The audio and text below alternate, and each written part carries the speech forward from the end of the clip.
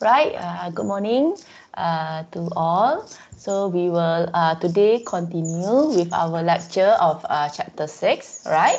Okay, so last week we have already covered actually chapter 5. Okay, and then as usual, all the recording of the video, I've already attached, I already uploaded it on YouTube. Okay, so if you missed the class or you need further clarification on the video, I've already attached the link to the videos in our Teams as well. Okay, so today we're going to go to chapter 6. So we are a little bit rushing because we are now in week 12 and we left another 3 chapters. But actually, today's chapter will be somewhat the last chapter that involve a little bit of calculation, while chapter 7 and 8 is more or less a reading chapter, so it's not that difficult, just that chapter 6 shall be like the last chapter, which involve a little bit of engineering knowledge as well as how we are talking about the reactor design when we have a reaction of which there are changes of temperature. So previously we only address or we're talking about reactions in the reactor of which there are no temperature changes, meaning your inlet temperature and your reactor temperature is the same, meaning let's say you pump in your reactant at minute 0, let's say at 40 Celsius. Throughout the whole reaction, the reactors are maintained at the same temperature. However, as you know, it's not necessarily that case. Okay, there are always situations of scenario of which the reactor temperature is no longer the same as the reactant temperature, or we call it the inlet temperature. So in this case, we have to address this problem or this consideration when it comes to our reactor design. Okay, so why is this important? Why do we need to address the issue of which if there is a temperature change in the reactor? Okay, that's why chapter 6 we call it as non-isothermal reactor design, because we're talking about where are cases where the temperature, the reactor temperature is no longer the same as the inlet temperature, right? So why this is important in the reactor design is because basically the reaction temperature will affect the reactor design in terms of the volume, or in another word, the easiest way to explain, temperature affects conversion. So when it affects conversion, automatically it will affect as well the reactor volume. Okay, so whenever you have, I'm talking about doing a reaction in a reactor, you have to really consider a lot of aspects. Okay, you have to consider, like we learned previously, the changes of pressure, and now today we address what happens if there are changes of temperature during the reaction. Okay, now in the previous slide, I talked about how the reactor temperature, the reactor temperature affects the reactor design. Okay, so how does this disturbs, or how does it affects our calculation? Because when we talk about reactor design, okay, mainly we're talking about finding the volume, meaning how much volume of the reactor is needed if you would like to run this reaction. So we have to then see to in the calculation itself, how does it affect? Okay, so for example, in this scenario, let's say we have a CSTR. Okay, we have a continuous stir tank reactor. It is an exothermic liquid reaction. So I hope by now you understand we have exothermic, we have endothermic. So endo always means absorb, exo always means release. So endothermic means the reaction is absorbing heat or energy. Exothermic means the reaction is releasing heat or releasing energy. Okay, so in this case, this reaction requires heat. Okay, so this is called this reaction releases heat. This is called exothermic.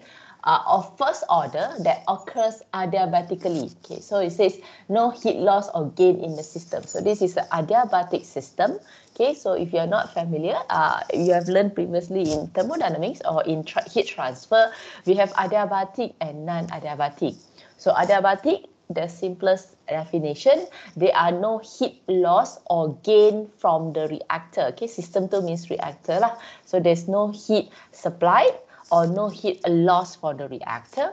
So we call this as adiabatic. So vice versa, if it's non-adiabatic, meaning there are heat supplied or heat loss from the system. Okay, so in this case, dia kata sekarang dia assume adiabatic, right? So when we all compile this information in the form of equation, you will see that the first equation is always the design equation, okay, which is to find the volume of the CSTR, which equals to FA naught X per minus RA. So this is the basic general design equation if you would like to find the volume of CSTR.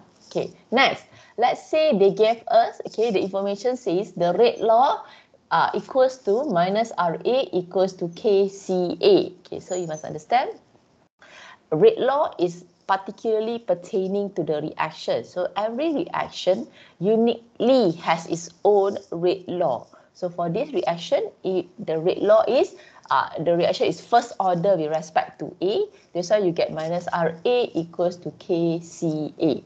Okay, now, there's an issue here because previously, if you realize, the K value is always K, the reaction rate constant K is affected by temperature. Meaning, if there's a change of temperature, your value of K will change.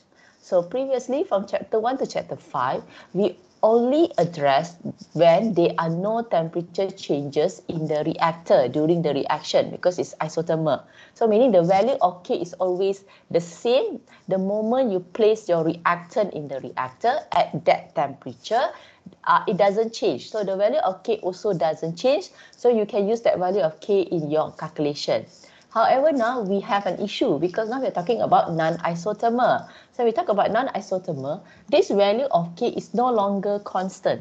The value of K is dependent on the reactor temperature, or we can also call it the reaction temperature. So now the K, instead of writing it just as K, the value, I have to put it in the terms of Arrhenius equation because this equation 3, K equals to A exponential minus EA per RT is the Arrhenius equation that address the changes of K with temperature. So now kita letak just value of K. We have to put K in terms of an Arrhenius equation. Okay. So next one, of course, when we talk about concentration of A, CA is concentration of A in the reactor during the reaction. We will always terms it in the form of CA naught in bracket 1 minus X because we always find the concentration in the reactor in terms of initial concentration of A and also the conversion of A in the reactor, which is X. Okay, so now let's say we combine equation 1, equation 2, equation 3, equation 4. So we see when we combine, you will get the final equation now becomes, okay, volume CSTR equals to FA naught X per A exponential minus EA per RT CA naught in bracket 1 minus X. Okay, so now you can see that I have one equation. So let us now investigate what is the problem now when we have one equation of which we want to find the volume of CSTR. So you know in mathematics, okay, whenever you want to solve unknowns, if you have only one equation, okay, you must only have one unknown. Then the equation and the problem can be solved. But if you have more than one unknown at the same time, okay, and you only have one equation, then the problem can never be solved. So this is called as a degree of freedom analysis. The concept, kalau saya ada dua unknown, I need at least two equation. So if I have three unknown, three equation. So if you have number of equation less than your unknown, sampai bila-bila pun memang you cannot solve because it means that don't have enough equations to solve the number of unknown that you have. Okay, so in this case, let's investigate. Okay, so since I want to find the volume of CSTR, meaning to say the volume is the one unknown that I want to solve. So on the left-hand side is the unknown I want to solve. Technically, every unknown in the right-hand side of the equation, yang warna merah ni, on the right-hand side, all the unknowns I must already know. If I cannot find it, then I can never find the volume of CSTR. So let us go one by one. So the first one is FA naught. So FA naught, initial molar flow rate of A, which I will definitely know because that's what I said during the reaction. Okay, so FA naught, I know. Okay, next, conversion. So conversion is also a problem because I would not know the conversion because as you remember, the reaction temperature influences the conversion. So conversion becomes one more unknown that I would not know. I would not be able to determine preliminary, because that's one thing that it depends on temperature. So X becomes the second unknown that I don't know. So bottom, you have A. A is a pre-exponential factor. So A pre-exponential factor always relies on the reaction, meaning in simple word, if you know the reaction, the A value is always the same because the A value is depending on the reaction. As long as you don't change any the reactants, so on and so forth, okay, you still have the same mechanism of reaction, the value of your A is the same. So A is something that we can obtain or we can find first. So A is a known variable. Okay, done. So in bracket, minus EA per RT, exponential minus EA per RT. EA, activation energy. Activation energy is also the same. It's exclusive to the reaction, meaning they are not tied to the reactor, they are tied to the reaction, meaning it just depends on the reaction. So if you want to run the same reaction in CSTR ke, PFR ke, batch ke, A and EA is still the same. Selagi you don't change the reactant or you don't change the nature of the reaction or the mechanism of reaction. Selagi mechanism dia sama, whatever system you run, A and EA is still the same. So meaning I can find it or I can obtain it initially. The information can be obtained. So it is a known variables. Okay, next R. R, of course kita tahulah gas constant. So next is temperature. So temperature also another unknown because again I said this is non-isothermal. We do not know the temperature in the reactor right now.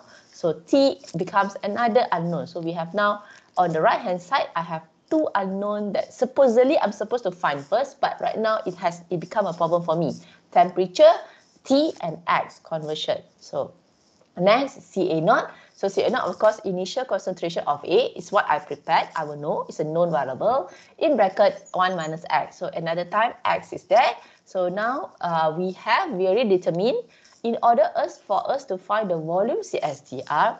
Okay, on the right hand side we have complication because we have another two unknown that we still do not know. So this problem cannot be solved. So however I do this equation, I can never solve it unless I can solve temperature and conversion first. I know these two, then only I can find the volume. Okay, so now we are stuck with this. Okay, so as I told you previously, when you have this scenario in any engineering problems, when you have more unknowns than your equation, your only solution is you have to find or elucidate or determine additional equation. So of course additional equation ni tak boleh sebarangan lah. So you have to find from your information that you have what are the other equation that can be used to solve some of the unknowns yang kamu tak tahu. Contohnya dalam case ni I have T and X that I don't know. So by right I'm supposed to find another equation that correlates T and X. Means lagi saya tak boleh solve T, saya tak boleh solve X, I can never solve the volume of CSTR. So what happened is that's what the purpose of learning chapter 6, because chapter 6, okay, we will be introduced to a new equation or additional equation which we obtain from the energy balance. So happen we learn the concept of energy balance, basically the first law of thermodynamics. So from this first law of thermodynamics, okay, they have modified the equation or they have elucidated an equation that correlates temperature and conversion in the reactor. Meaning, let's say you know or you have a targeted conversion of your A. Okay, from the equation, you can use it to find the reaction or the reactor temperature. Or vice versa. Let's say you know the reactor temperature, you can use the equation to find the conversion of the reactor. So by using this supplementary or this additional equation, which is the energy balance equation, we can correlate temperature and conversion. So when we obtain these two values, then subsequently we can find the volume of the reactor. Okay, so now we come into how do we obtain this energy balance equation. Okay, so this energy balance equation is from the first law of thermodynamics where they address as you know, kan, kalau first law of thermodynamics, you have in, you have out. You have to consider as well a few other factors. You know that when it comes to energy, when it comes to heat, You have to consider the heat from the system or from the reactor, okay, from the reaction. You have to also address if you are supplying heat to the system or to the reactor. So remember, certain reaction, it needs heat, right? Endothermic reaction, dia perlukan energy, dia perlukan heat. So in this type of reaction, we will then supply heat to the reactor. So kita pun kena address juga itu. Next one, system will have some work done by the system. For example, if we have a CSTR, okay, the work done by the stirrer, because the stirrer has work done also. That also have to be considered in the equation. Okay, so when you have all this consideration, okay, at the end of it, they came up with this equation. Okay, so this equation is quite long, and basically we're going to learn for the next 2 hours how do we solve this equation, because this equation you can see we have a lot of variables yang kita kena solve before we can use it. Okay, but before I start explaining on the equation, you have to first understand again to recap what are the purpose of this equation. So the purpose are to correlate temperature and conversion. So you see I already in the equation, you can see the red font, T is for the temperature, the reactor temperature, X is for the conversion. Okay, so concept there. If I have targeted conversion, I use this equation to find temperature, or vice versa. If I know my reactor temperature, I will use this equation to find conversion. Okay, so the equation states, okay, Q minus Ws, I will explain later in details, minus Fa naught, summation theta I Cpi in bracket T minus T naught. So you see interestingly here, because this is non-isothermal, so you see T is no longer equals to T naught. So sebelum ni kalau isothermal, T sama dengan T naught. Non-isothermal, the temperature already changes. So you can see here we have T, we have T naught. Then minus Fa naught X in bracket. This is heat of reaction at reference temperature plus delta Cp, heat capacity at constant pressure, in bracket T minus Tr, close bracket, equals to 0. So equation dia very long, tapi konsep dia, either I know T, I find X, or I know X, I find T. So maksudnya, sama juga konsep, keseluruhan equation tu akan hanya ada satu unknown depending on what you want to solve. So let's say I want to solve X. So the rest punya unknown tu dah kena tahu nilainya baru kita dapat X. Or let's say kita nak cari T. So the other unknown all have to be solved. Then only you can find T from the equation. Okay. So now we go one by one because we have to understand equation ni dah panjang. And the equations in the variables in the equation sometimes may need sub-equation lagi. Means kamu kena solve dulu beforehand the sub-equation, then only you substitute into the main equation. Okay, sebab tu equation ni ada satu chapter just dedicated, one specific chapter dedicated to this equation. Sebab equation ni dia ada sub lagi equation, and most of the time you have to solve the sub-equation. Baru kamu ganti dalam main equation, then only you can solve the problem. Okay, so I go one by one. So first one I have Q. So Q is heat added to the reactor when it's necessary to heat up a reaction. So this is the case where it's non-adiabatic sebab let's say your reaction needs heat to be added to the reactor. So this always addresses endothermic reaction lah. So endothermic reaction dia perlukan haba. So now you are supplying heat to the reactor or you are supplying energy to the reactor. So when you are doing this is non-adiabatic, you have to include this in your energy balance calculation under Q. We call it as Q. Okay. Now to calculate Q, the heat added to the reactor, they are different equation depending on your system. So if you're talking about CSTR, then the equation dia. PFR pun ada equation dia. And you must remember that it also influenced by certain parameters. For example, flow rate of your heating fluid also may influence the type of equation. Okay, but for our lesson or for our chapter 6, we address a very straightforward. We address only for CSTR. So let's say now you have a CSTR. You are supplying heat to the CSTR. Okay, so the Q can be calculated using the equation of which equals to UA in bracket TA minus T tutup bracket. So let me repeat again. To calculate Q, dia bukan satu equation saja. Dia ada banyak equation sebenarnya sebab ia bergantung kepada a few scenarios. So of course, it's impossible to list out all the equation, right? So let's say you want to apply it later in your life, you have to really know your system. You have to know as well the certain other parameters. Dia kan biasanya adalah flow rate of your heating fluid. The type of your heating fluid also influence the calculation of Q. But regardless macam mana pun, okay, the equation is used to calculate Q. Okay, dalam kes ni, senario ni, kita guna contoh just CSTR. Okay, and it's given as UA in bracket TA minus T. So what is this? So first, so kamu tengok sekarang dalam equation ada Q. So Q tu nak kira kena ada sub equation. Means kamu kena kira dulu nilai Q baru ganti dalam the original equation. So U refers to overall heat transfer coefficient of the jacket. So you always know, right? When you have a vessel, the reactor vessel, if you need a heating or sometimes you need cooling jacket, so there will be another outer vessel outer vessel of your reactor, or which they will flow the heating or cooling fluid. So depending lah, you may use water, you may use oil, you may use steam, so on and so forth, depending on your reactor temperature.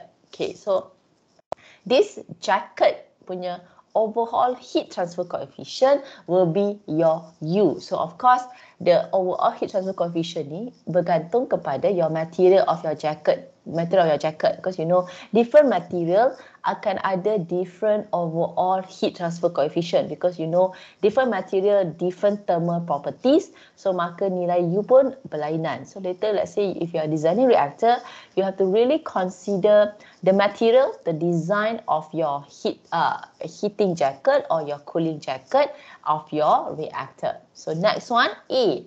A is the heat exchange area. Okay, so what is your heat exchange area of your heating or cooling jacket? In this case, we're talking about heating jacket lah. The heat exchange area. So let's say if you are using steam as your heating fluid, so it will be the steam jacket area lah. So kalau kamu guna oil jacket area. If you're using water jacket area. So basically sama je konsep dia. Just nak tahu keluasan of which the heat exchange will occur, because the heat from the heating fluid will be transferred to your vessel, which the reaction takes place. And next one in bracket, TA minus T. So TA refers to your heat transfer fluid inlet temperature. So dia kan pemindahan haba daripada heat transfer fluid kepada reactor. So TA tu refers to your heat transfer fluid punya inlet temperature. So let's say kalau kamu guna steam, so it will be the steam punya saturation temperature. If let's say you use oil, so it will be the oil inlet temperature. If you use water, the water inlet temperature. Then minus T. So T is the reactor temperature or the reaction temperature. So kalau kamu nampak the equation, it will write TA minus T, meaning your heat transfer fluid punya temperature will always be higher than your reactor temperature, because heat exchange is not 100% efficient. Mesti akan ada kehilangan haba or the loss of energy. So that's why the temperature of your heat transfer fluid will always be higher than the temperature in your reactor itself. Okay, so that's one sub-equation to calculate just for the value of Q. So later we will do an example for us to better understand this concept. So next one in the equation, WS. So WS refers to work shaft, which is work done by the reactor. So sama concept. Work done by the reactor depends on the type of reactor that you are using. You're talking about CSTR. The work done by the reactor is basically the work done by the stirrer. Okay, CSTR kan ada stirrer. The work done by the stirrer is the one that we consider in this energy balance calculation.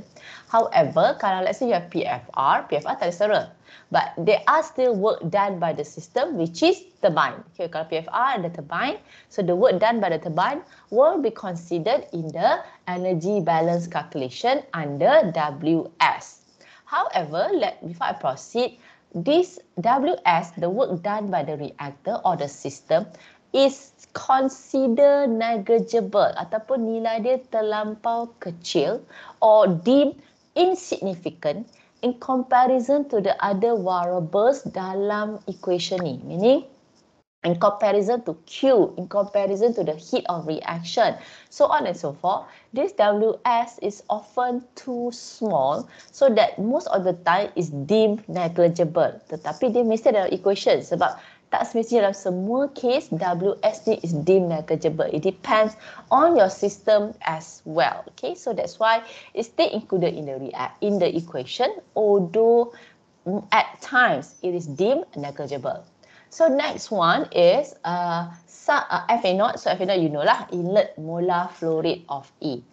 So next one, so this part, summation theta I CPI in bracket T minus T0. Okay, so this part is actually to address the heat initially ataupun heat flow initially yang dalam reactor itu. Sebab kita kan buat kan energy balance, right? So energy balance ni sekarang this term is to consider the heat from the flow of the reactant and the initial condition.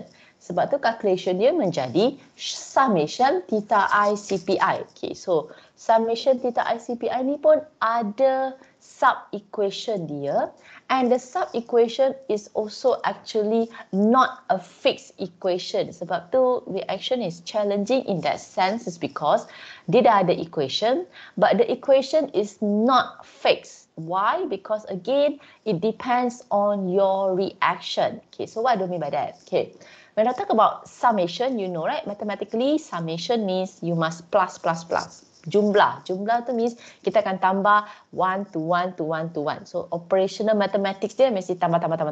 Okay, tambah apa? Okay. So if you have learned theta I sebelum ni, you have encountered in chapter 3. You have also encountered in chapter 4 the concept of theta B, theta I. What does it mean? Kalau kita nak kira theta B, konsep dia adalah theta B is the ratio of initial amount of B over initial amount of A. So katakan dalam kes kamu, you have B as a reactant. Okay, you want to calculate theta B, it will be theta B equals to initial amount of B over initial amount of A. So note that I say amount. So amount tu means very general. Kenapa? Sebab amount tu, it depends on what you have the information. You may calculate theta B if you have the initial mole percent of B and A, initial mole fraction of B over A, initial concentration of B over A, initial molar flow rate of B over A. All these can be used to calculate theta B. Sebab tu saya guna amount. Sebab amount tu general. Kamu boleh kira menggunakan kepekatan, menggunakan molar flow rate, menggunakan mole fraction, menggunakan mole percent pun boleh untuk mengira theta B. But the idea dia mesti initial amount. Means kalau initially B tu tak ada, maka theta B tak boleh dikira. Sebab dia mesti amount asal. A mesti akan ada sebab A is always our reactant, meaning initially amount of A will always be there. Amount of B depends. Kalau B bukan reactant, takkan ada lah. Okay. Similarly untuk theta I, which is inert. Okay, let's say you know like certain types of reaction, we have inert. Okay, so why do we have inert? Okay, simple example, if your reaction involve oxygen gas, but you use air. So you know kan, air besides oxygen gas, dia ada nitrogen gas. So nitrogen gas becomes the inert, means asal tindak balas tu, we have nitrogen gas. Although they are not involved in the reaction, but they are in the system initially, or they are in the reactor initially. So it becomes an inert. So if you have that kind of inert, then you can calculate theta inert as well. So theta inert become initial amount of inert over initial amount of A. So amount tu sama. either mole fraction of inert and A, concentration of inert and A, initial molar flow rate of inert and A. Sama konsep dia masih hanya initial amount of inert over initial amount of A.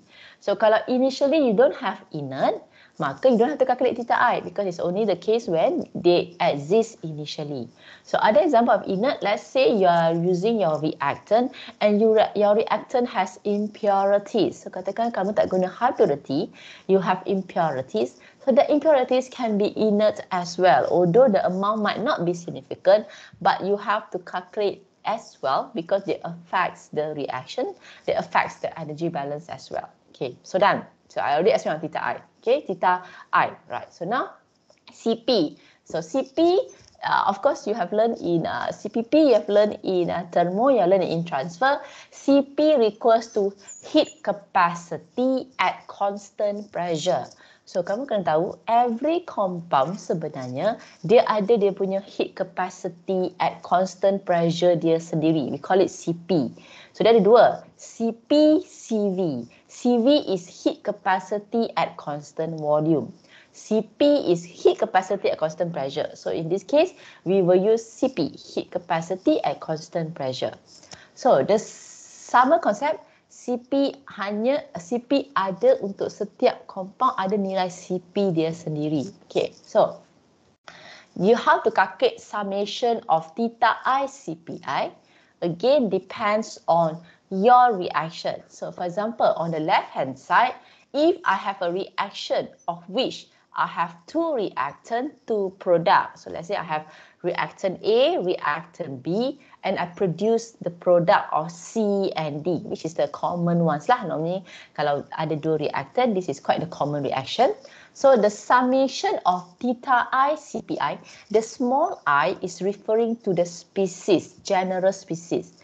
So species tu kamu kena decide apa species ataupun apa compound yang saya kena kira. Okay, so in this case, theta I summation of theta I CPI equals to first CPA, means heat capacity of A, plus theta B CPB, means the theta B that you have calculated, you have to multiply with the heat capacity of constant pressure B, and if you have inert, kalau sistem kamu ada sebarang compound yang berfungsi sebagai inert ataupun erti kata lain, dia wujud pada waktu asal reaction. Regardless, involved or not involved in the reaction, they are in the reactor or in the system initially, you have to include it as theta I CPI of the inert. So katakan inert ni nitrogen gas. So kamu kena kira lah theta I, theta nitrogen, darab dengan CP nitrogen. So, technically mungkin kamu akan a little bit confused. Technically depan A ni pun ada theta A. Tetapi theta A itu satu because theta A will be initial amount of A over initial amount of A. So, satu lah kan. Sebab tu dia tak tulis theta A CPA because theta A is understood as 1. Okay, so this equation kamu kena ingat. Kenapa kita ada nilai untuk B? Sebab in this example, B is a reactant. Inert punya nilai optional. Ada inert, kira. Tak ada inert, tak payah kira. Okay, now, if I go to the right hand side, sekarang katakan tindak balas saya dah berubah. Saya ada satu reactant sahaja, which is A. And A react to form B and C. So sekarang, tengok B, kalau contoh sebelumnya, B was a reactant. Contoh yang ni saya jadikan B sebagai produk. Ataupun contoh kes ni, kita ada satu reactant, kita ada dua produk. Reactant dia A, produk dia B and C. So the summation theta I CPI equals to CPA. CPA mesti akan ada sebab A adalah reactant. Dia mesti ada satu reactant. Minimum satu reactant. Maximum depending lah. Okay. So CPA plus if and only if kalau kamu ada inert, then you will add the inert one. So theta I CP untuk inert. So kalau kamu tengok the second example, dah tak ada B. Kenapa kita dah tak kira B? Sebab second example tu, B is no longer a reactant. Ataupun erti kata senang, initially in the system, I only have A. And if I have inert, kalau ada inert saya tambah. Kalau tak ada, saya just kira untuk A sahaja. Saya dah tak kira untuk B, dah tak kira untuk C. Sebab B and C, initially, they would not have any content or any composition yet.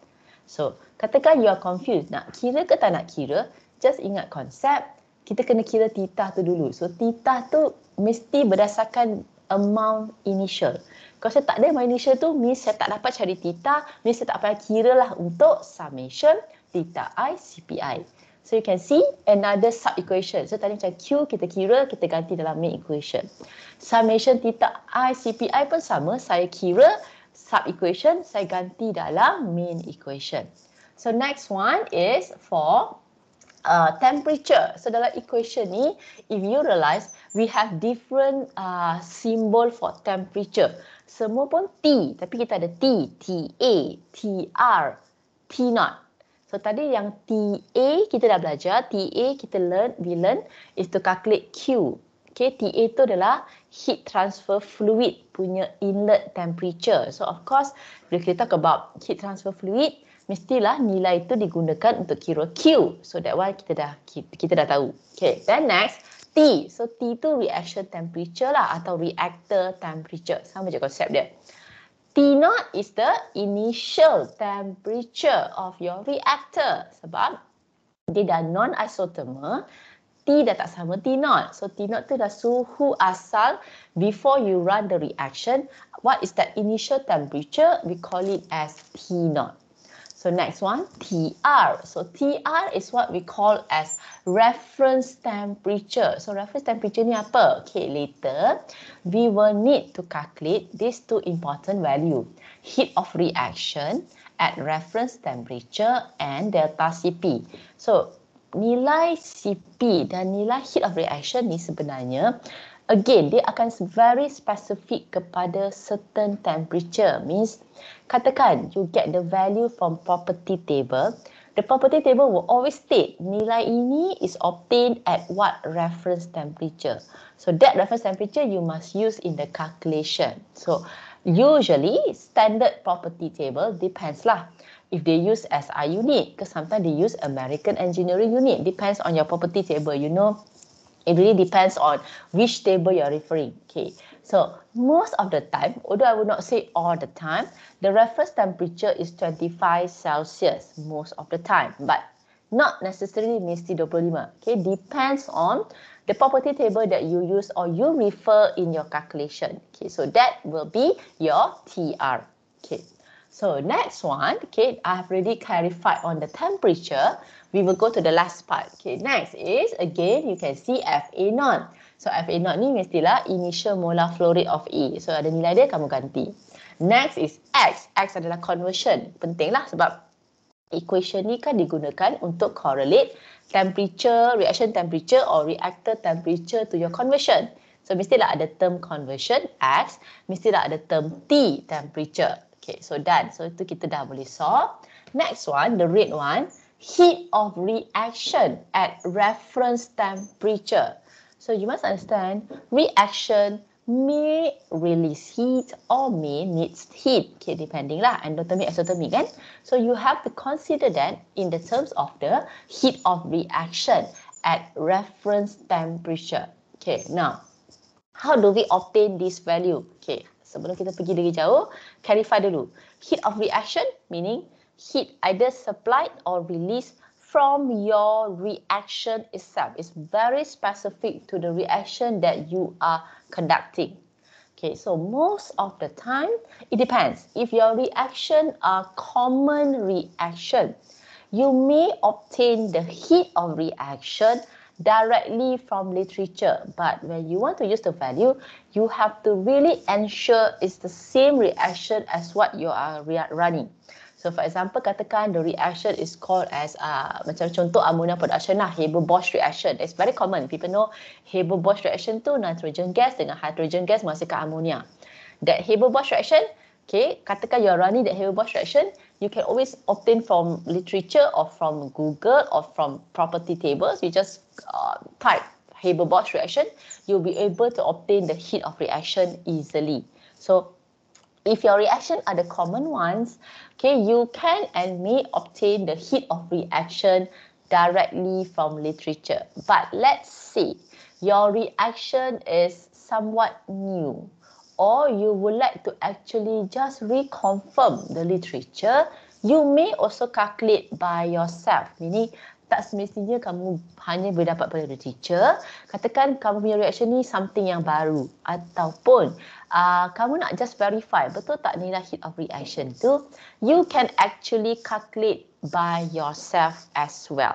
Okay, so dalam senario ni, kalau kamu diberi nilai tu directly, kamu katakanlah kita nak keluarkan soalan dalam test ke dalam exam, if you're given the value, the heat of reaction at reference temperature directly, you can use it directly, or if you're not provided with it, you may calculate using what we call as enthalpy of formation method, ataupun you know the H, sometimes we call enthalpy, sometimes we call heat. Sama je lah maksud dia, okay?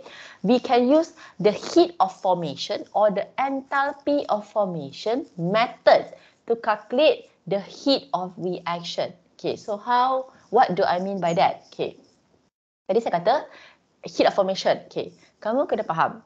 Every compound, you have to understand, every compound sama macam CP tau. Dia pun ada dia punya own heat of formation at the reference temperature. Contohnya katakan, you look at the property table, most of the time, dia akan bagi heat of formation ni untuk compound ni dalam bentuk at 25 Celsius punya reference temperature. Ataupun arti kata lain, heat of formation refers to, let's say you look for property table, ammonia, heat of formation dia adalah 25,000 kilojoule per mole. Apa maksud dia? Maksudnya, for the compound to exist at 25 Celsius, 1 atm, dia termasuk pressure sekali, untuk dia terbentuk pada 25 Celsius 1 atm, how much heat yang dia perlukan?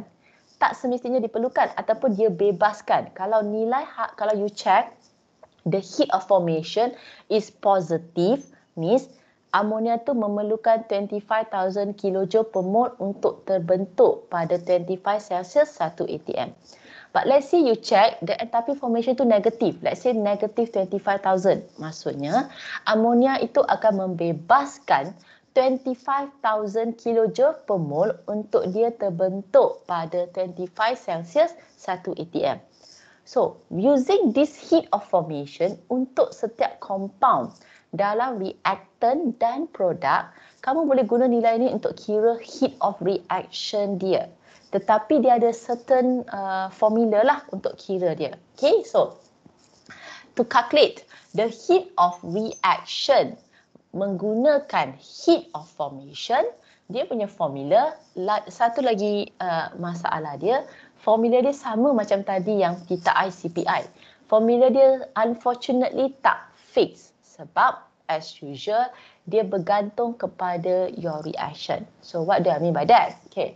Now, heat of reaction, kalau kamu tengok, simbol matematik dia kat depan tu ada segitiga tu, that's delta, right? Okay. So, sometimes from the mathematic symbol, you can somewhat guess the operation of the calculation. Ataupun kamu boleh guess, adakah dia penambahan, penolakan, pendarapan, pembahagian. Is it addition, subtraction, multiplication, division. So why do I say that? When you see delta, the segitiga tu, delta always means changes ataupun differences in mathematics. So changes and differences always means there's something you gonna add, there's something you gonna subtract. Sebab beza kan, beza mesti ada yang beza yang kena tolak kan, ada yang kena tolak, ada yang kena tambah. In comparison tadi yang saya cakap pasal summation, summation theta I CPI, summation tu jumlah. Jumlah tu mesti tambah. Kalau delta, beza, mesti ada yang tambah, mesti ada yang tolak. So, what do I mean by tambah and tolak? Okay. So, delta CP, delta heat of reaction at a reference temperature, you will add the heat formation of product and you will subtract the heat formation of reactant.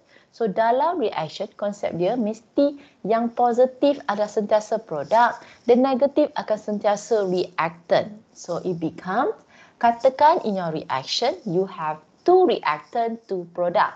Reactant A, reactant B, product C, product D. So heat of reaction at reference temperature equals to D per A.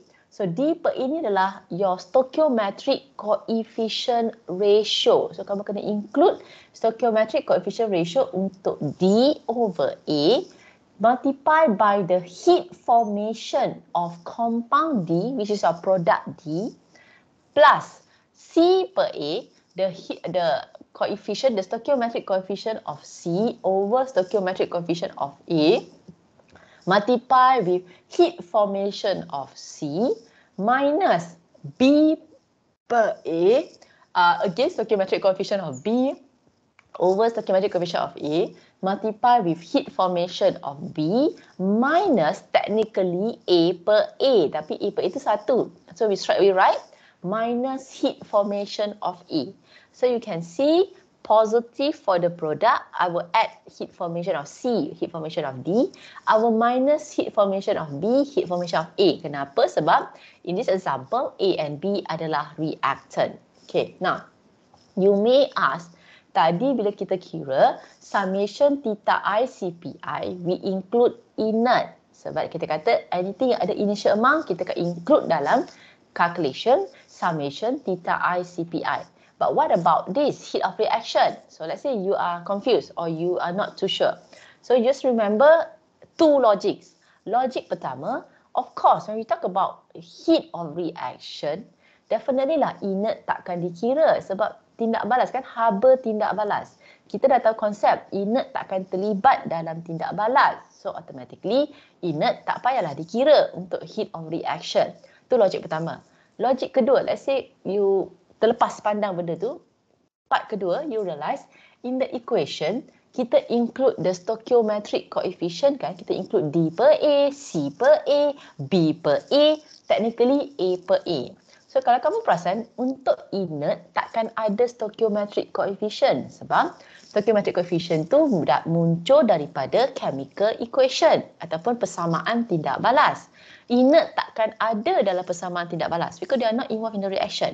So you will not be able to obtain the inert stoichiometric coefficient. So of course automatically it means tak adalah dikira juga dalam heat of reaction for inert. So there are two different logic yang kita boleh guna.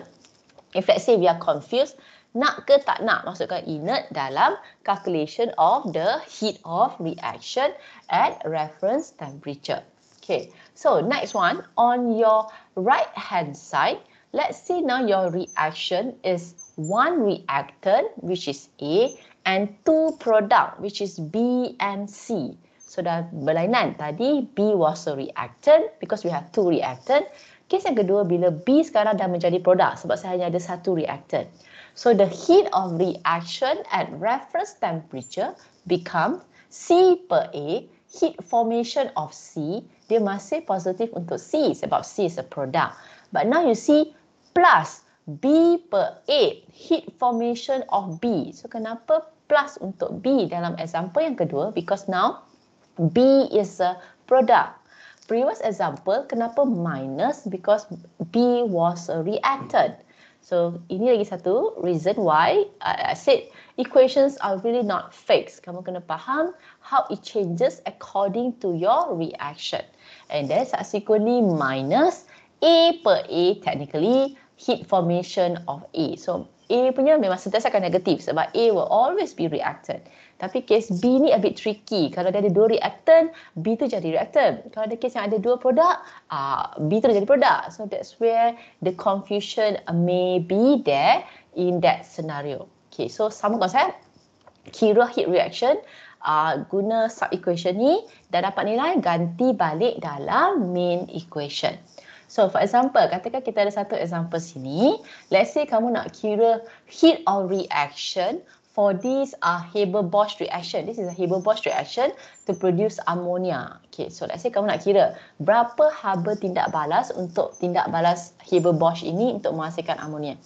So first, you have to know lah the heat formation untuk nitrogen, heat formation untuk hydrogen, heat formation untuk ammonia. So let's say dalam case ini, example, dia beri heat formation of hydrogen gas and ammonia gas are 0. So sebenarnya benda ni adalah betul. Kalau kamu tengok property table pun, untuk H2 dengan N2, heat of formation dia pada 25 Celsius 1 atm adalah kosong. Kenapa? Because at 25 Celsius 1 atm, these two compound exist naturally sebagai H2 dengan N2. Means dia tak perlukan sebarang haba ataupun dia tak akan membebaskan sebarang haba semasa dia terbentuk pada 25 Celsius 1 atm. Sebab dia dah terbentuk semula jadi dalam bentuk H2 dan N2.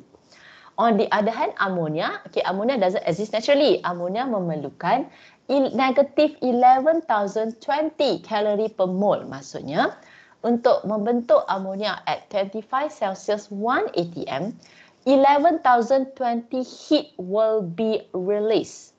Okay, for it to form. Kenapa saya kata release ataupun bebas? Sebab dia ada tanda negatif. Negatif means bebas ataupun exothermic. Positive means endothermic, memerlukan haba. Okay, so when you use this value to calculate the heat of reaction, so you can see it become 2 multiplied with heat formation of ammonia. Kenapa 2? Because stoichiometric coefficient untuk ammonia 2 over heat transfer coefficient of nitrogen 1. Nitrogen gas is our A. Sentiasa compound yang pertama dalam persamaan tindak balas adalah kita punya A. So become 2 per 1 multiplied with heat formation of ammonia minus 3 over 1 heat formation of hydrogen gas, sebab minus B per A. Kenapa minus? Sebab hydrogen gas is a reactant. Kenapa 3 over 1? Sebab stoichiometric coefficient untuk hydrogen 3, heat transfer coefficient, stoichiometric coefficient of nitrogen gas 1. So 3 over 1 minus 3 heat formation of ammonia minus heat formation of nitrogen gas. Okay, so when you calculate, you get negative 22,040 calorie per mole. So what does it mean? It means for this Haber-Bosch reaction to form ammonia from nitrogen and hydrogen gas, 22,040 calorie per mole will be released. This amount of heat will be released when you are forming ammonia from the reaction of nitrogen gas and hydrogen gas. Okay, so done example to find heat of reaction. So again, kenapa kita nak cari heat of reaction? Sebab in our energy balance calculation, kita ada heat of reaction at reference temperature. So next one is delta Cp. So apa tu delta Cp? So again, we see the mathematical symbol of delta. So delta, as I told you, it means changes, it means differences. Beza. So kalau perkataan beza tu kamu dah faham, differences mungkin tak faham sangat. Perkataan beza tu paling senang. Kita tahu beza tu mesti ada yang ditambah, mesti ada yang ditolak sebab dia akan melihat perbezaan kan. So similar concept macam heat of reaction, pengiraan dia melibatkan positif untuk produk, negatif untuk reactant. But kalau tadi kita menggunakan heat of formation of the compound, for delta Cp, we use the Cp value of the compound. So, Cp tadi heat of formation. Cp adalah specific enthalpy ataupun enthalpy at constant pressure. Enthalpy at constant pressure, Cp. Okay, so using the Cp of each compound, okay, at 25 Celsius, kamu kena faham juga Cp pun ada reference temperature dia sebab dia bergantung kepada temperature. Okay, so it become delta Cp equals to D per A, again, stoichiometric coefficient, ratio of D over A, compound D over compound A, multiply with heat capacity of D plus C per A, heat capacity of C, CPC, minus. Why minus? Because in this example that we are discussing, A and B adalah reactant. So minus B per A, heat capacity of B, minus heat capacity of A. So dia macam sama je tadi heat of reaction, tapi tadi heat of reaction kita guna heat of formation. Kalau CP kita kira guna CP. Okay, sama konsep. Dia takkan melibatkan inert. So again, sebab ni untuk address part yang reaction. Ataupun kalau kamu confused, kamu just ingat equation tu will involve stoichiometric coefficient. Stoichiometric coefficient is only obtained from the chemical equation. Chemical equation will only involve compound in the reaction. Inert takkan muncul dalam persamaan tindak balas. Sebab tu delta Cp pun kamu takkan kira untuk inert. So next one, on the right hand side, if let's say now I have one reactant, two product. So kamu tengok yang berbeza, untuk B sekarang it become plus B per A heat capacity of B. So kenapa dia plus? Sebab in this second example, B is a product. So kita kira Cp. So sama konsep, kita kira sub equation, kita ganti dalam main equation. So later I will explain lah how do we solve this entirely on its own. Okay, so this example is to show the calculation, the sub equation to calculate untuk delta Cp. Okay, so sama je konsep. Tadi kalau guna heat, nak kira heat of reaction tu, kita guna heat of formation kan.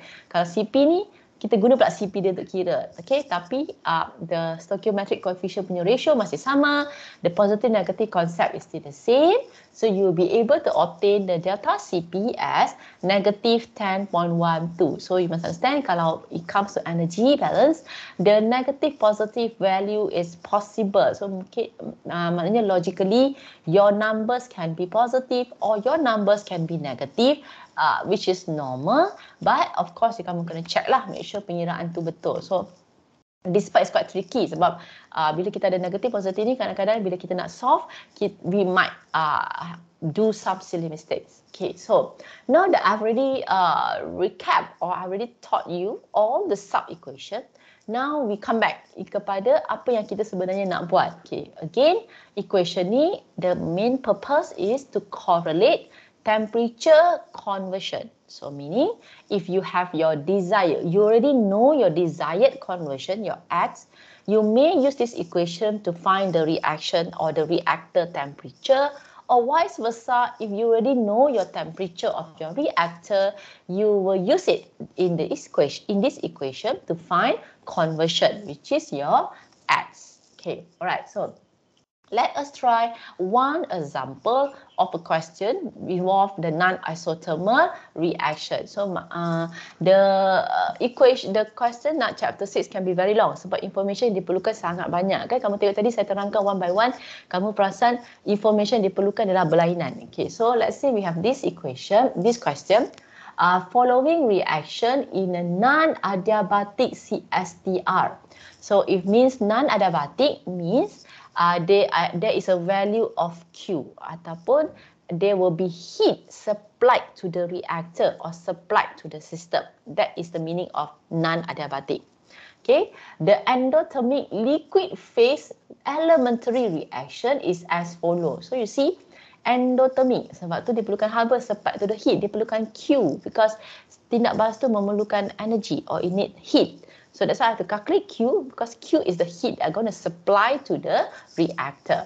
So the reaction is A plus B produce 2C.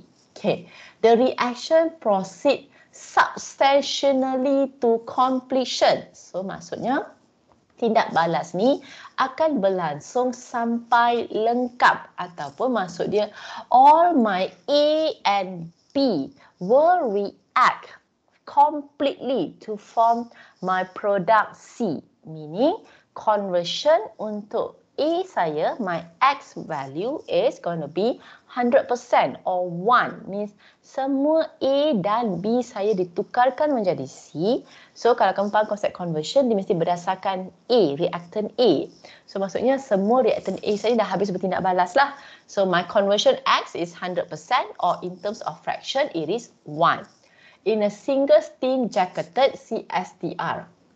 From following data, calculate the reactor temperature. Okay, so dalam soalan ni, dia beritahu kita kalau kita nak capai X 100%, which is 1, what will be my reactor temperature? So, berapa temperature reactor yang saya kena saya kena dapat, baru reaction saya mencapai 100% conversion. Okay. So we will use the energy balance equation. But before we go there, let us first see other information.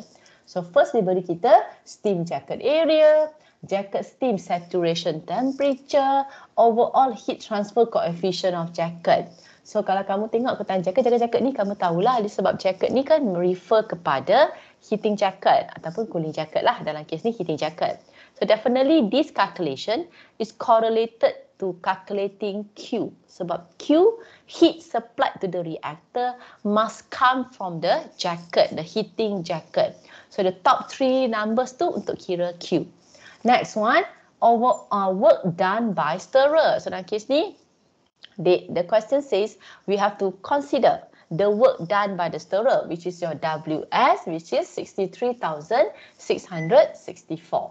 Next one, heat of reaction. So dia straight away bagi kita heat of reaction. So kita tak payah kira. Untuk kes ni, kita tak payah kira sebab dia dah bahagi directly untuk tindak balas ni 22,000 BTU per pound mole. Okay, so the heat of reaction. Next one, dia bagi kita table pula. So in this table, they give us, kamu tengok ada component A, component B, component C. So reactant A, reactant B, reactant C. Row pertama, feed, this feed. But the unit is pound mole per hour. So this question is basically using American engineering unit. So you know American engineering, dia kan guna pound lah, dia kan guna Fahrenheit lah, dia kan guna BTU lah. So it's not something we are familiar because it's American engineering unit. So but they put it as pound mole per hour. So pound mole per hour, dimension dia, pound mole masih mole, dimension dia mole. Hour dimension dia time. So mole per time, this is molar flow rate. And then dia kata feed. So this is the feed molar flow rate or the initial molar flow rate of compound A, compound B and compound C. Tapi kamu tengok compound C initial molar flow rate dia kosong, which is logic because C is a product. Initially, C takkan ada molar flow rate sebab C tak terbentuk lagi. I will not have the initial molar flow rate of C. I will only have initial molar flow rate of A, FA0 10. Initial molar flow rate of B, FB0 10. So, kenapa B pun ada molar flow rate asal? Sebab B is a reactant. So, done. Second row, feed temperature. The initial temperature of this compound before the reaction takes place, both are 80 Fahrenheit. Okay, so next one, heat capacity, CP. So, heat capacity at constant pressure. Okay, dia ada kod CP untuk A, CP untuk B, CP untuk C. So, now we want to solve the question. So, again, bila kita nak solve question ni, we will first then see first the main equation. Sebab kita kena solve one by one in the equation, baru kita boleh solve the entire equation. Dengan pemahaman dia, in this question, dia beri kita X 100%. They want us to find T, the reactor temperature. Meaning in the equation, all the unknowns must be solved except for your T. T tu tinggal. Sebab T tu yang kita nak solve. So the first one in the equation is Q. So we have to calculate Q lah. Sebab dia kata non-adiabatic. I have to calculate Q. So Q equals to UA in bracket TA minus T.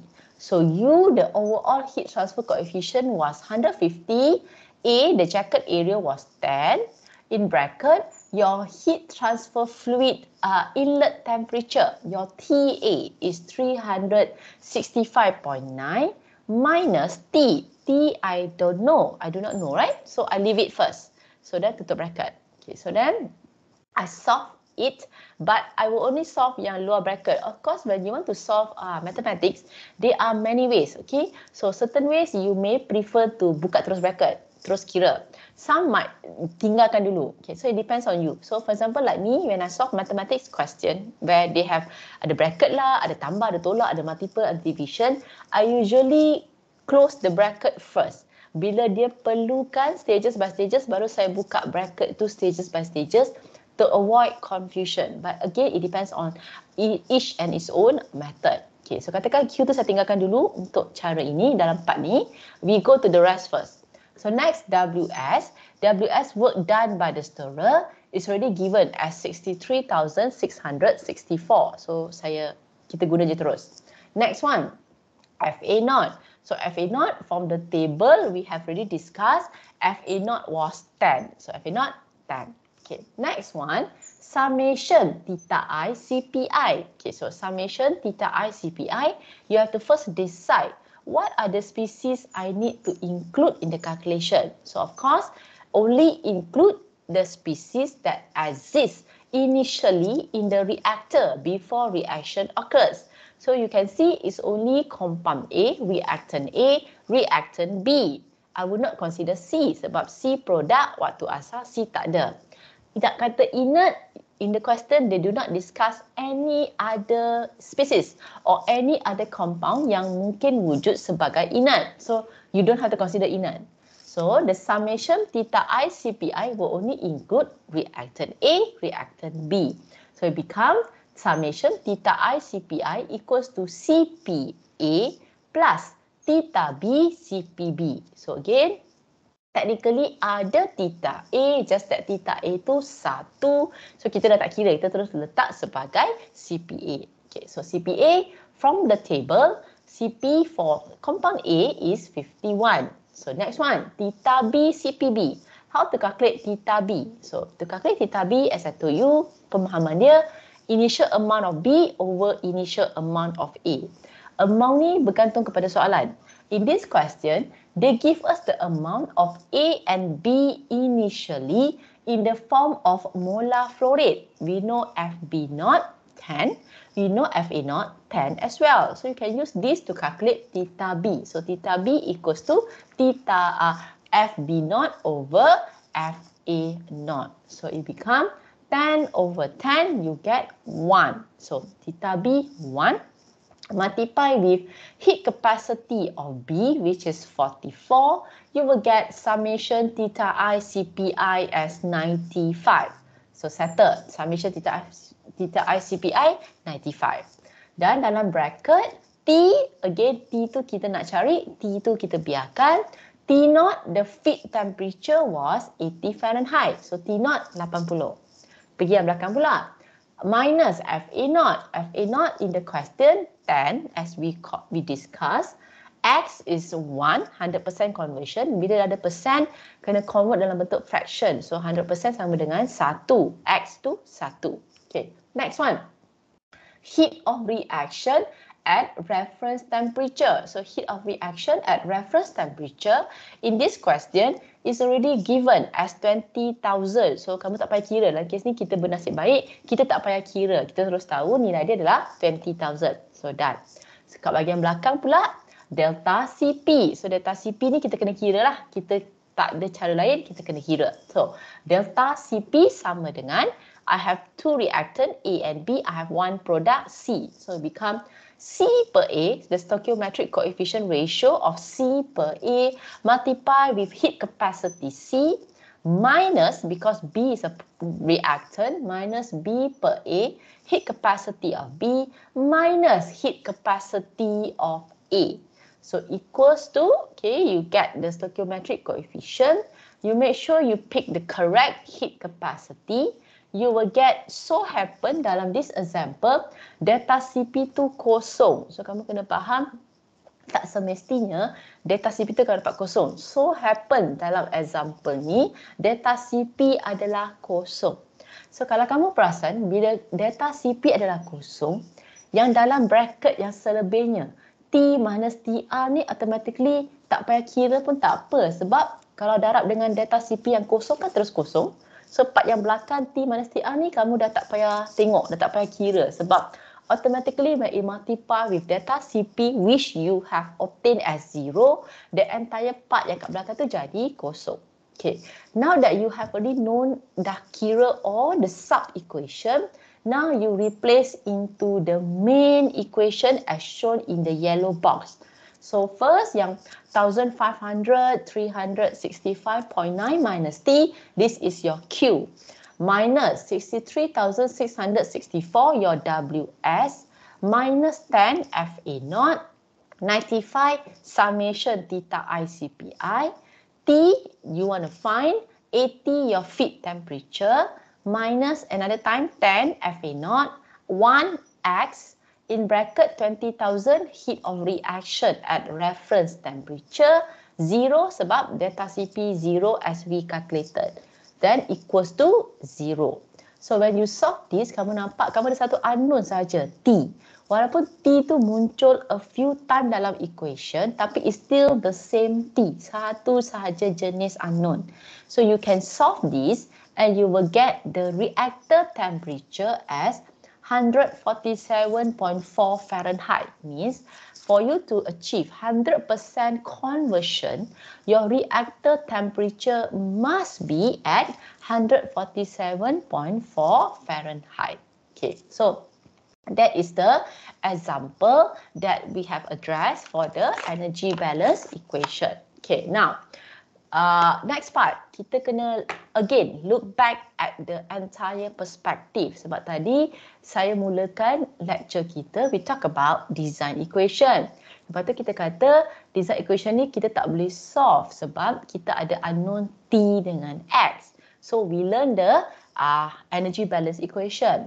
So now kita kena come back lah kepada design equation kita. Macam how does this energy balance equation helps you to solve the reactor design. So maknanya kita tak boleh belajar in silo. Kita belajar equation tapi kita tak faham dalam konsep yang besar. How does it helps us to calculate the reactor design? Okay, so I come back, I capture it in a bigger way. Okay, so now let's say you have dia ada dua senario yang berbeza depending on what information you have or what you want to find. Okay, so let's see now. You have a non-isothermal reaction, meaning kamu tahu reaction kamu akan ada perubahan suhu and kamu nak determine volume reactor itu. Okay, so let's say in dalam approach pertama, you have or you know your desired conversion. So most of the time, when we talk about reactor design, we will talk about knowing what conversion that we desire. Okay, so conversion ni katakan you're in your mind or in your system, you would like to achieve, let's say 90% conversion.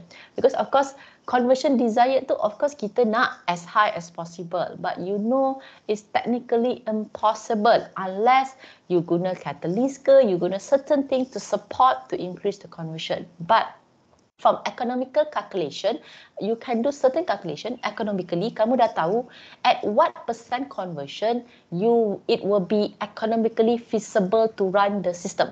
Okay, so katakan at 90% conversion, you find it that it will be economically feasible untuk reactor kamu, untuk reaction kamu. So let's say kamu target reaction kamu mesti mencapai 90% conversion. So X 90%, 0.9.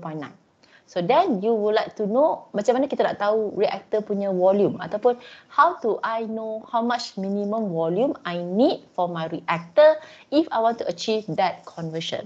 So first step is you will use your energy balance equation untuk cari reactor temperature kamu dulu. Sebab kamu tahu kan tadi kita kata conversion pengaruh temperature. So kalau saya nak tahu, saya nak capai 90% conversion in my reactor, what will be my reactor temperature? Okay, so then I will first calculate using my energy balance equation.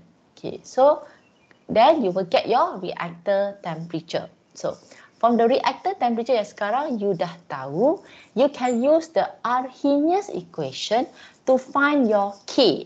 Kenapa kena cari K? Reaction rate constant. Sebab dalam reactor volume yang calculation, kena ada nilai K. So kalau dah tahu conversion, tahu reactor temperature, dah boleh kira K. Okay, using the Arrhenius equation. Dah kira K, then now you can calculate the reactor volume. Kamu dah tahu minimum reactor volume yang saya perlukan kalau saya nak achieve the conversion that you targeted. So this is the scheme if you are talking about knowing desired conversion, wanting to know the volume reactor for a non-isothermal reactor. Okay, next. Second scheme, vice versa. Let's say now you know your reactor temperature, or let's say you have somewhat limitation of which you know the temperature of your reactor has to be at certain range. Katakan limitation system pula.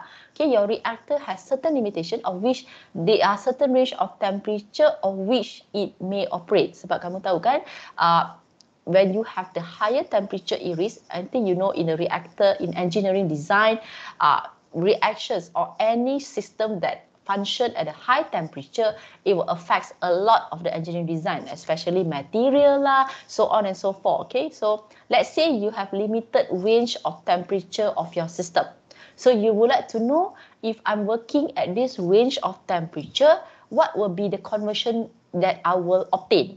So in this case, sama concept, you use the energy balance equation, you input your temperature that you according to your reactor limitation, and you determine conversion yang kamu boleh capai. So katakan reaktor kamu ni, you want it to operate at let's say 80 Celsius. So kamu guna energy balance untuk kira kalau saya nak run pada 80 Celsius, berapa conversion yang saya boleh capai, or the maximum conversion possible.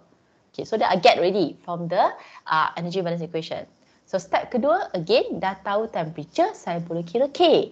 Dah kira K, third step, then I will now calculate the volume of reactor that I will need, ataupun minimum volume reactor yang saya perlukan kalau saya nak run this reaction pada temperature range ini dan pada conversion yang saya dah tahu apabila saya kira guna energy balance.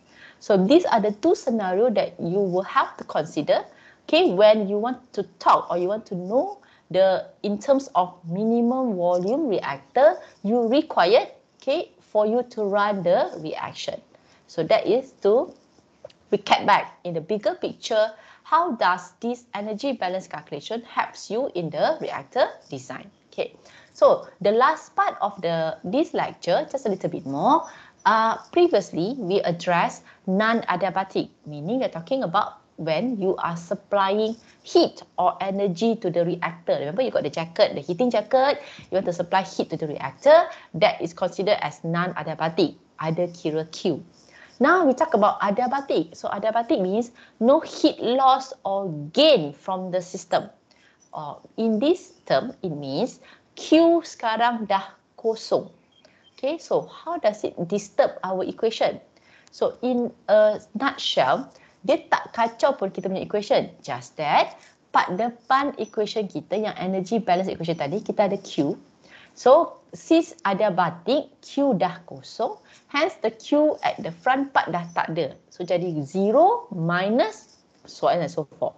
So, that's the only difference between adiabatic, non-adiabatic. Kalau adiabatic, Q kosong, non-adiabatic, you have to calculate the Q. So, I just now I show you the example. Kalau kita kira untuk CSTR, ada formula dia. Tapi kamu kena faham, kalau kamu guna sistem yang berlainan, kamu guna heat transfer fluid yang berlainan, so on and so forth, the calculation, the equation will be different. Okay, dia tak fix sebenarnya. Okay, so last one for today, before we end for today, one example of a question, then we are done. Okay, so dia kata, non-isothermal liquid phase reaction is given as below. 2A react with B plus C. Okay, technologies is tasked to determine the suitability of a steam jacketed CSTR to accommodate the requirement given. Okay, so there is satu reactor which is A producing product B, product C.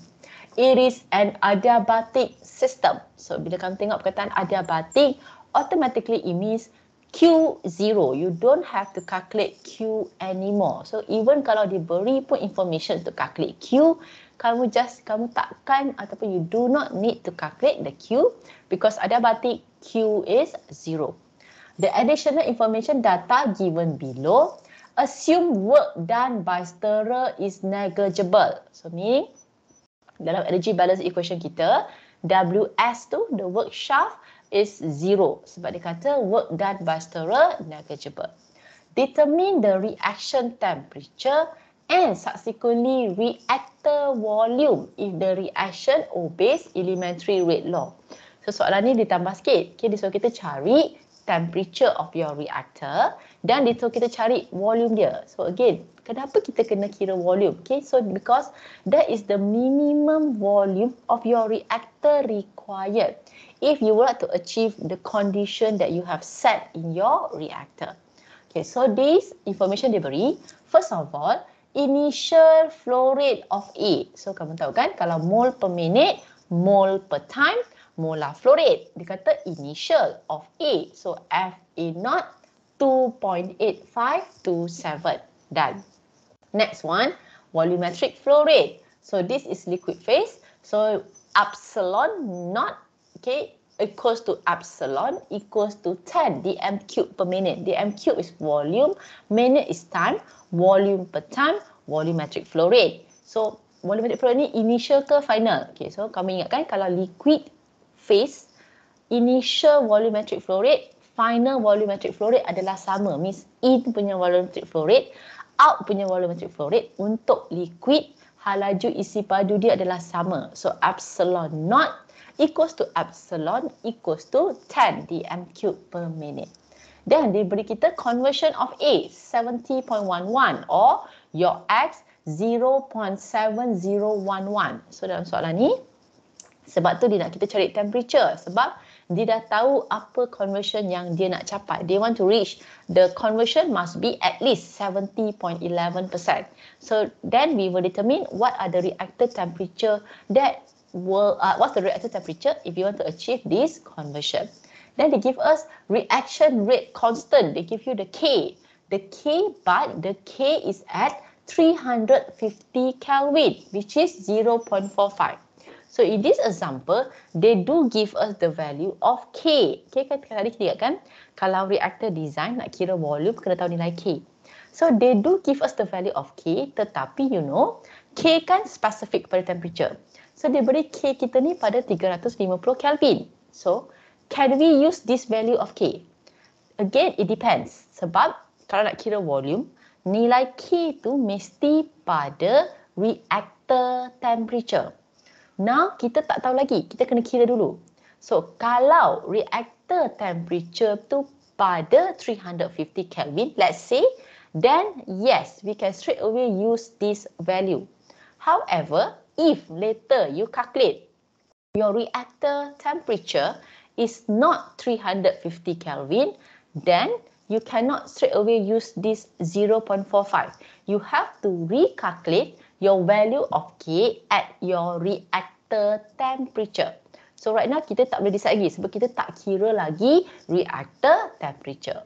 Okay, next one, activation energy. So dia beri 5 kJ per mole. So whenever you see activation energy, you know it's going to be used for Arrhenius equation untuk kira nilai K. Next one, feed temperature. Your T naught, they give as 303.0 Kelvin. So they give us feed temperature, dia masuk pada 303 Kelvin. Okay, then in the table, they give us first heat of formation or enthalpy of formation. So dia beri enthalpy of formation for A, for B, for C. Okay, so then dia beritahu juga enthalpy of formation ni pada reference temperature 298 Kelvin. So nilai enthalpy formation ni adalah pada suhu rujukan 298 Kelvin. So heat formation for A, heat formation of B, heat formation of C. So kamu tahulah kalau you're given heat of formation, it is used to find the heat of reaction. Heat of formation akan digunakan untuk cari heat of reaction in the energy balance equation.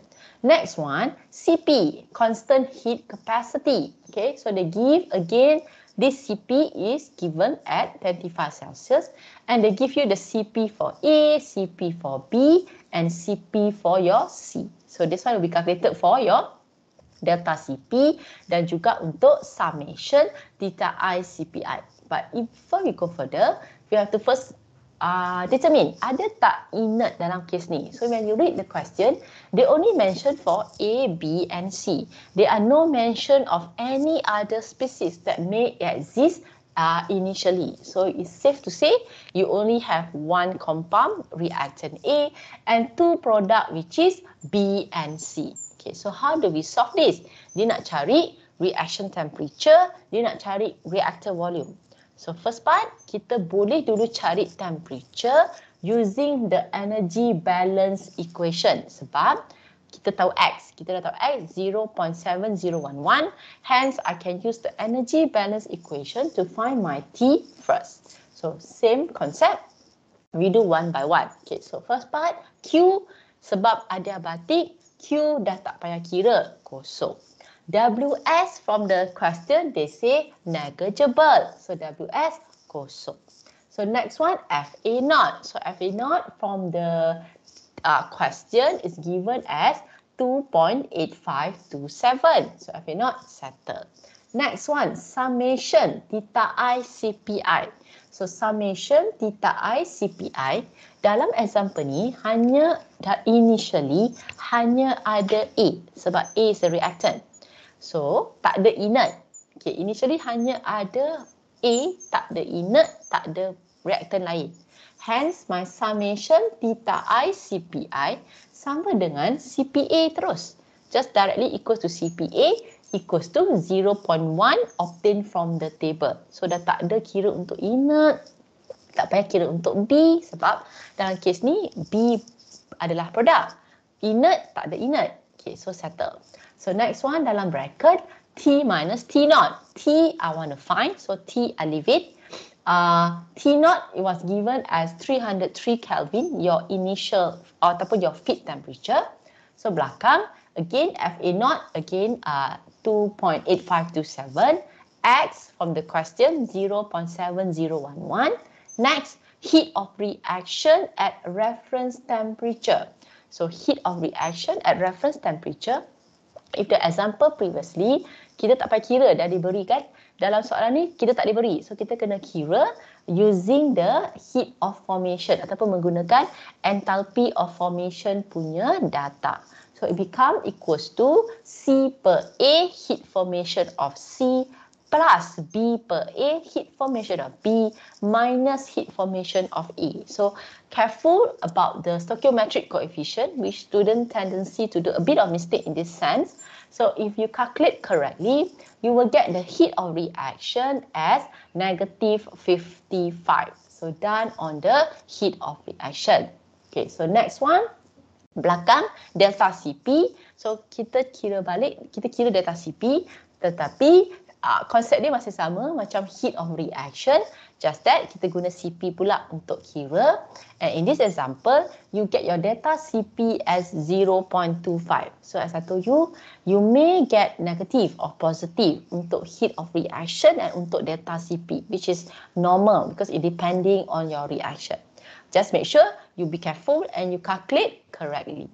Okay, so dah kat bahagian belakang, T minus TR. T I want to know, so the T I leave it. TR from the table, it was 298 Kelvin. So saya letak 298 Kelvin. So now that I've already calculated all the sub-equation, I can replace into the main equation.